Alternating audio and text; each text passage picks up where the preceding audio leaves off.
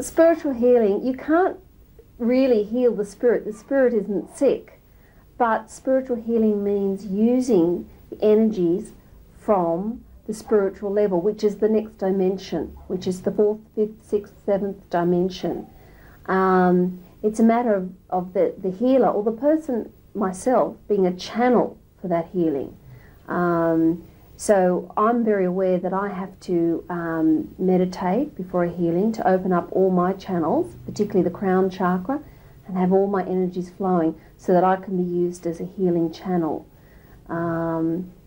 Also, spiritual healing, I feel, is different from psychic healing in the fact that there's a lot more philosophy involved. So even though I may do hands-on healing, which in actual fact anyone can do, it's like in the olden or back in biblical times, or even in church where we pray for healing. And so anyone can actually put their hands on somebody else and pray for a healing. The spiritual healing that I deal with, the way it's different from psychic healing, is the philosophy that's involved. There are a lot of psychic people who aren't spiritual, and I guess there are spiritual people who aren't psychic. When you develop your spiritual talents, I suppose, you find that you are becoming more psychic or clairvoyant. And it's because the spiritual centre, the third eye centre, once that's cleared and opened and you're channeling, you can't help but see what perhaps somebody with just their physical eyes cannot see. I certainly found that with myself. I knew that when I was a very young girl that, you know, everyone used to kid around, oh, you're a bit psychic, and I used to have, you know, dreams, that, etc., that came true, but didn't think any more about developing it. But when I studied meditation and made the decision that I was going to work as a spiritual worker, I certainly found that I started becoming aware and seeing different things that I was never aware of before. I became aware of presence, spiritual energy around me, guidance. I've actually seen an angel, but I didn't see it with my physical eyes. So you just start to become more aware of other things as well that are actually not of this dimension, this third dimension. There's really no faith needed, but a belief that you have these abilities, and invoke them into you, and you feel the energy. You actually can see, if you can see auras, you can see the energy flowing from the fingers, and your auric field gets bigger and brighter. And so if you take auric photographs, you can actually see that this energy is there, and the same energy that you can see in Reiki. Well, my theory is that all diseases come from our emotions, our reaction to specific things, our perception of what has happened to us. And I think you can basically say, it extends to say, comes from error in thinking. And men don't cry. Women have to be strong as well, and they suppress things.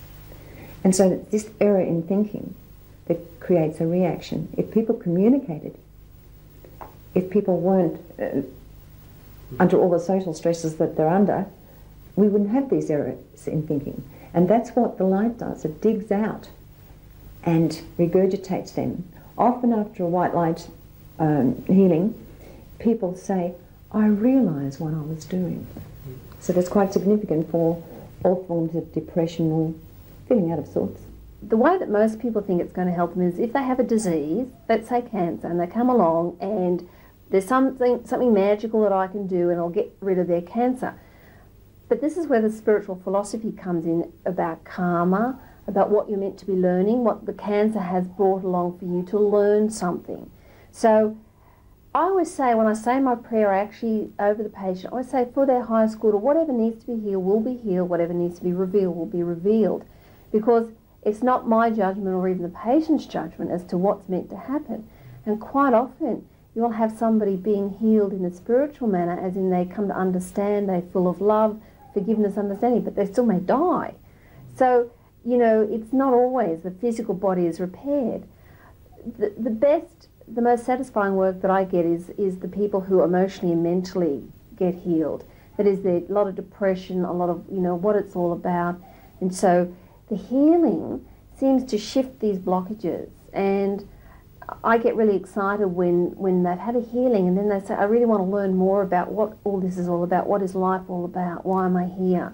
And I know that person is then back on their path and going off to find out what it's all about, but they may have come to me with, you know, I get migraines or I'm depressed or whatever. So that's really just the little catalyst to bring them somewhere, whether it's to me or to anybody else. It's something brings them to somebody for them to say, I guess you could call it enlightenment in a way, but that's what we're all wanting. We're all wanting enlightenment. And it could be the physical body is the catalyst to say, okay, you've got to learn something, and this is how you're going to learn it. And other people, it's relationships. You know, I can't find the right person, nobody loves me, or you know, we all think that at some stage, but they may come to me and so when I may give them a hands-on healing, or I may just talk to them. And even when I'm counselling, I may use tarot cards, I may use anything to counsel that person. I ask for whatever comes out of my mouth to be the right thing. So it's not my philosophy or my logic. It's, you know, I just say, okay guys, you know, whatever needs to be said to this person will be said. And so that's where I need to step out of my ego and just let whatever knowledge or information needs to come through. So it doesn't always have to be a lay down on the couch hands-on healing. It could be just a one-to-one healing. The white light meditation is specifically beneficial for depression, anger, emotional stress. I've used it on deep depression myself, in conjunction with other treatments that people are having. But there's some remarkable stabilising of the personality that occurs with continued use of the light. It's evident after the first sitting because the person feels different. Oh God, I've had a weight lifted off my shoulder, and that's quite a common remark. And it's very, very akin to the significance of laying on the hands and the heat or the cold they feel, or the static they feel in the Reiki and the heat and the cold, etc. So there is a notable difference, and it has, I think, possibly, that's where it's designed to work and activate, because once you work on the emotional level, everything else falls into place. So the emotional level is besieged with light. That's where it seems to centre. And the depression lifts. It aligns the balance within the body, and it aligns the energy coming through the chakras.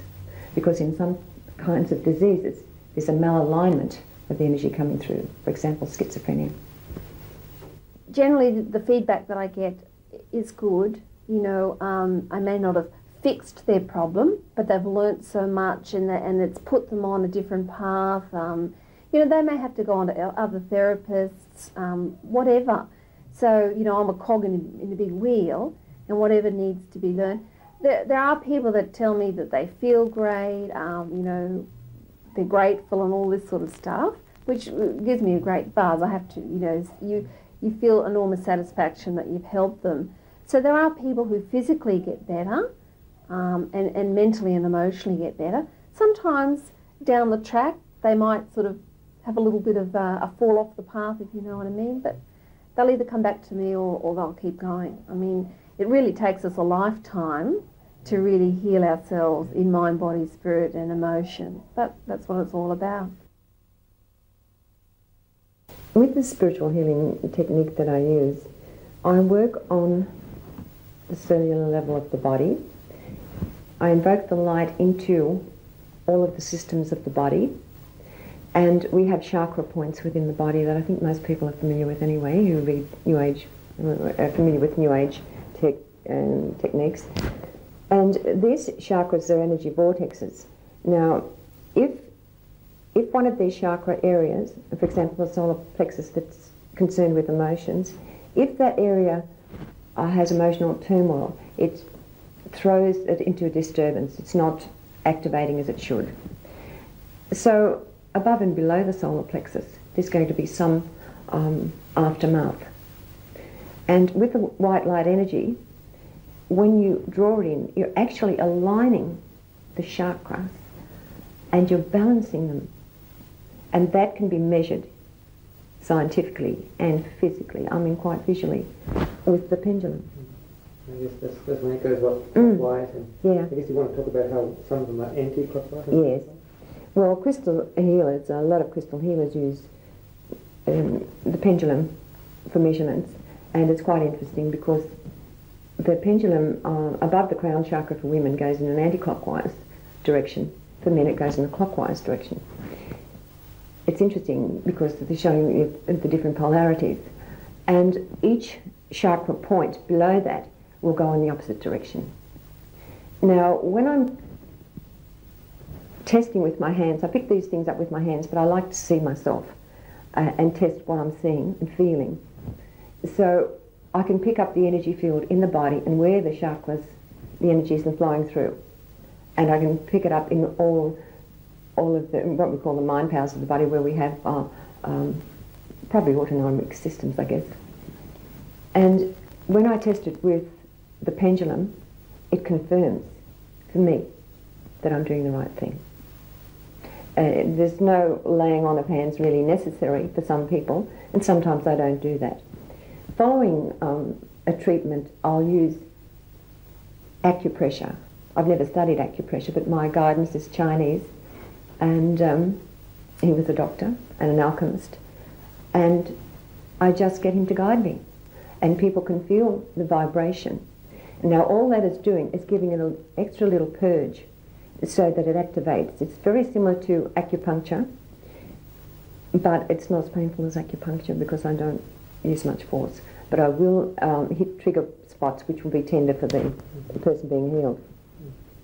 Regardless of what the client tells me, I use my own diagnostic techniques, and I check the auric field, and I get actually inside the body field to feel or sense the pockets of energy and where there's any disturbance.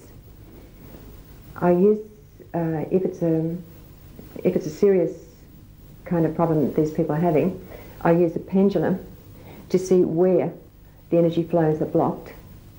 I may use crystals, but I tell the person what is going on, and I give them a visualization or a sensing or a knowing that the light energy is around their body and entering through the crown.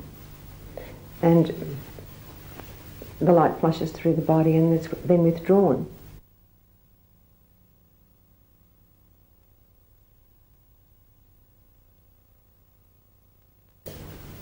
The client had sustained quite a severe jolt in a car accident.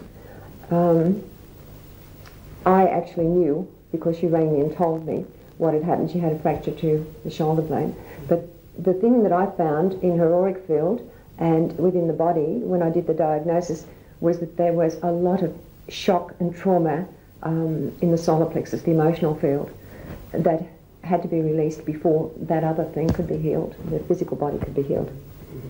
And when I tested, I actually tested prior to the treatment, and I used a technique that I've only used a couple of times, and that was sort of a manipulation of the energy because I could feel it was not coming. So the person herself actually could feel physically something coming up and wanted to cough, and I actually wanted to cough. Somebody else in the room was coughing, and because they were releasing it, coughing it up and getting it out of the system. So even though these problems or blockages can't be seen with physical eyes, you need special equipment, you actually feel it in the physical body. And it's not, she didn't suffer any pain, she just suffered the sensation of something being coughed up. After the treatment, we closed down the aura and the crown, and we healed with the light the areas where the blockages were removed. And I tested the energy fields again. There was a dramatic difference. And she said, I just feel so light, I just feel so clear. So this is one of the effects. It doesn't really matter how serious they are, unless they're unconscious, that you can't, get them to express their feelings. I'd say 99.9% of the cases people have a dramatic effect of upliftment. It's an enlightened feeling. Now, the white light energy has been used and tapped into for thousands of years. But my guides advised me, and they just said to me one night, take the light up. So in doing that, I've been able to really help people who are in probably depressed states, physical accidents. I haven't cured cancer. With the light, I haven't cured AIDS, but I haven't treated that many anyway. But I get a lot of emotional disturbances, and it's quite dramatic, the results. One of the most mysterious phenomena used by spiritual and psychic healers is the technique of psychic surgery, where healers are able to command blood, tissue and cysts to come out of whole bodies without cutting into the skin. Psychic surgery has been performed for many years and by a number of healers in the Philippines, where today it still remains very popular for chronic and incurable illnesses. Well, psychic surgery, I believe, goes back thousands of years. The way that I became involved with it was in the Philippines. Around about in 1975, I went to the Philippines for a 3-week holiday. And whilst I was over there, I had some very powerful psychic experiences where I felt that I was initiated by spirit into the spirit, into the healer's circle, you might say. And just by being surrounded by healers, that opened my mind up to the possibility of that, of being able to do that. And in the Philippines, the healing's been around for at least, well, they know of many hundreds of years, and it was used by the traditional native Filipino doctors. And it became popular after the Second World War, when the American soldiers, a lot of American soldiers went to the Philippines, and they were able to observe the healing taking place. And of course, word of the healings went back to the States, and it spread, and lots of people started to come to the Philippines to receive psychic surgery. And there were wonderful results from the healing, fabulous results. But unfortunately, there became an element of jealousy within the medical profession in America, and they started to send a lot of video people over there to film to try and debunk the healing. So there was concerted effort by certain areas of the medical establishment to basically debunk the healing.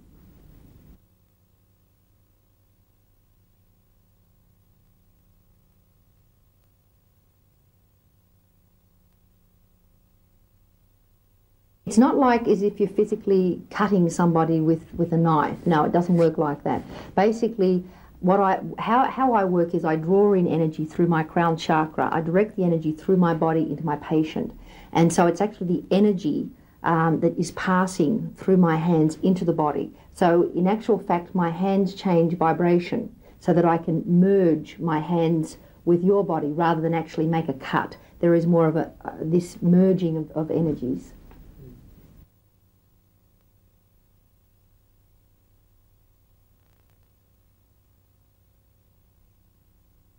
I look at it as being pure energy. I think that we are in fact, that is what we are, is pure energy. And you can get energy from herbs or vitamins, many different sources. But with the psychic surgery, you're actually connecting into the universal source of energy, using myself as a medium for doing so. And I guess you're not doing the actual healing, you're initiating the healing.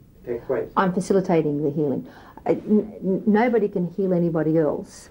What you can do is help somebody to self-heal. So what I do by channeling the energy through my body and directing it into my patient, I'm helping them to self-heal by giving them the energy that they need to do that. But what I find is that most people get ill in the first place is because they become energy deficient, usually from blocks, emotional blocks, inappropriate belief patterns, and these manifest in the physical body as illness. So if they can absorb enough energy into their body, they can then make a shift in their own consciousness so that they're able to change the inappropriate belief into a more appropriate one, or they can let go of the negativity that's in their body that is manifesting as an illness.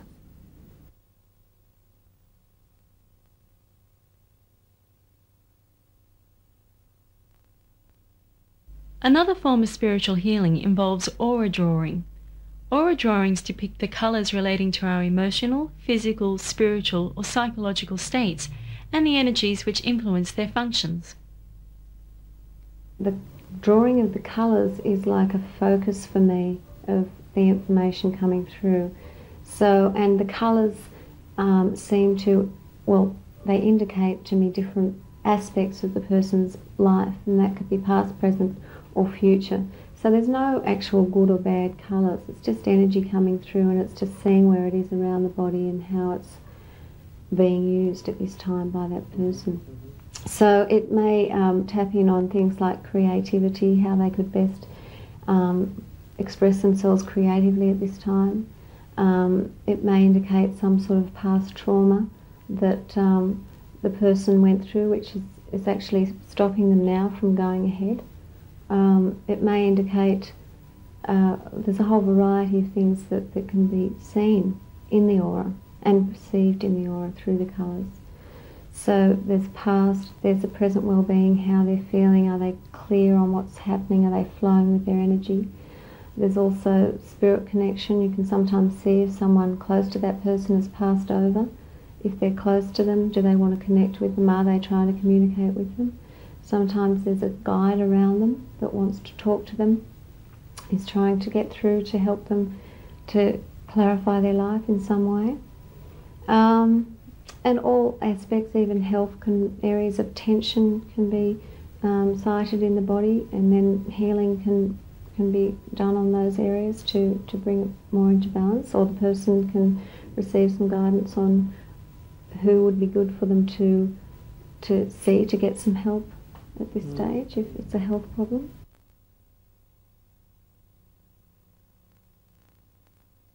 I feel the colours come through. I don't feel like I visualise them. I feel like a colour comes through and I might actually see a colour, or I might feel a colour.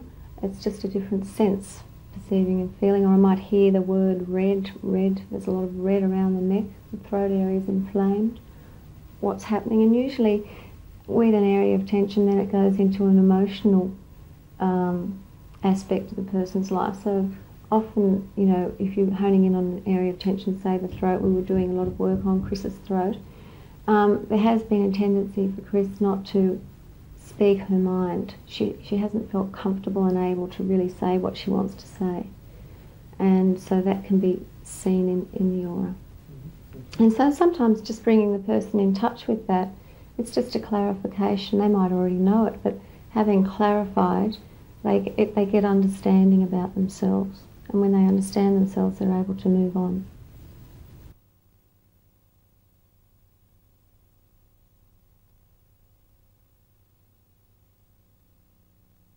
I conduct spiritual development workshops, and in those workshops, with the aid of my guides and the guidance of those who participate in the workshops, we detect where our skills lie. We uncover them, and we find out that we have all these wonderful spiritual gifts. We do healings. The white light healing process doesn't have to be done one-to-one. It can be projected telepathically, and you just get the desire and the emotion going, and you project it like a laser. It has significant effects. When you work in a group, the energies are exponential, so that the energies are magnified so strongly that people ring up and say, were you doing healing on me last night? I feel wonderful, or I feel 100% better, or my God, I can put my foot to the ground, I couldn't yesterday, or something like that. So it is very powerful, extremely powerful. And we do, we get in touch telepathically, and we send out with the same emotions and the desire mechanism, and we'll get flashes of the other one's face, so we'll know that something's going on. And if somebody has a friend who's in dire need, we'll call a gathering, or we'll do it, connect up by telephone usually, and say, well, at this time we're going to sit down and merge our energies. Because once you make a connection, you induce the light, you're already tapped into a higher frequency. So you're getting more refinement in what's going on in the physical and the intuitive fields. And you're actually exciting the atoms and the molecules with the light. So you're actually going into that huge source. The white light source has untapped potential. We can't even guess at what we can do, really, with that energy, if we can just tap into the frequencies that are compatible with ours. Of protecting myself, because if I open up to everybody's energies, you know, I'm just going to get sick. Very sensitive people, I find, are like that. They're so open, they're taking in so much. I mean, they might be the psychics or the clairvoyants, but, you know, they're not aware of how much energy that they're taking in. So certainly anyone that wants to try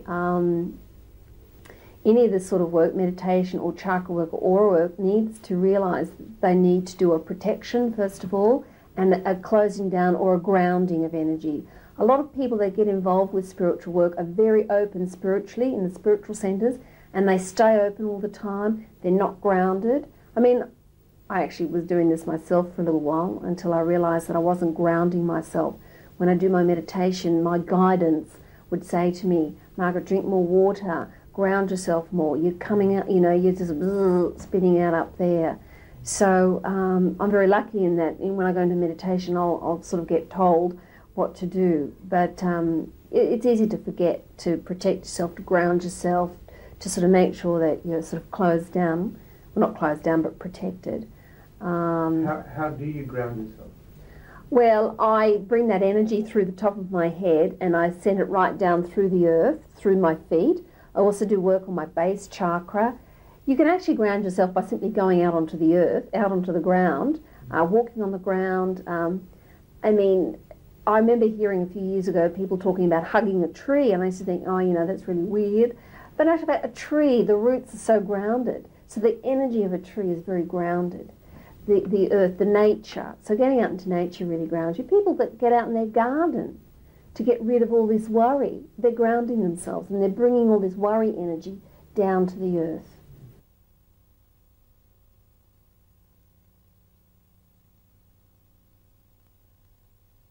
Everybody believes in something, whether they admit it or not, even if they may just believe in themselves or their mother. And they don't have to see. They don't have to be creatively visual. There is a sense that they have that will pick it up. And by explaining that you're using a creative visualization or a sensing or knowing that something's going on, that it will relax them, and you're going to give them step-by-step instructions, they're quite happy with that. I have icons in my home, I have crystals in my home, I have Buddhas in my home, and so whoever comes in doesn't feel threatened. And I have those because I've picked them up and wanted them in my home. But it has proved quite good because people have said, oh, I looked around and I thought, oh, there's a picture of Jesus, that's okay. So they feel comfortable. And you've got to trust what you're doing, even though they might be thinking, oh, this is a load of hogwash. They've got to sort of say, well, I'll go along with it. And even if they resist, it's quite interesting. You can actually see the light energy working. Well, spiritualists can see it anyway, but there are some visible techniques that people trying it at home can do, and that is to watch the rapid eye movements. Once the light goes in through the crown, that's it. They start to REM straight away. I mean, there may be people that find it hard to believe, which everybody's entitled to have their own belief about the psychic surgery. But the thing is, for a lot of people, it has worked. And I think that something that has worked and has proved to be successful for people that have tried every other modality of healing. It may not just be, I'm not just talking about normal Western medicine, but they may have tried chiropractic work, acupuncture, they may have tried all kinds of different alternate therapies, and nothing has seemed to work. So they seek out a spiritual healer or a psychic surgeon, and that the healing is successful. So in my mind, to take something away from people like that is a crime. I mean, I don't think people should be allowed to, just because they don't believe in it, say that nobody else can believe in it either. I think if it is helping people and it's not hurting anybody, then why take it away, you know, because you don't believe in it.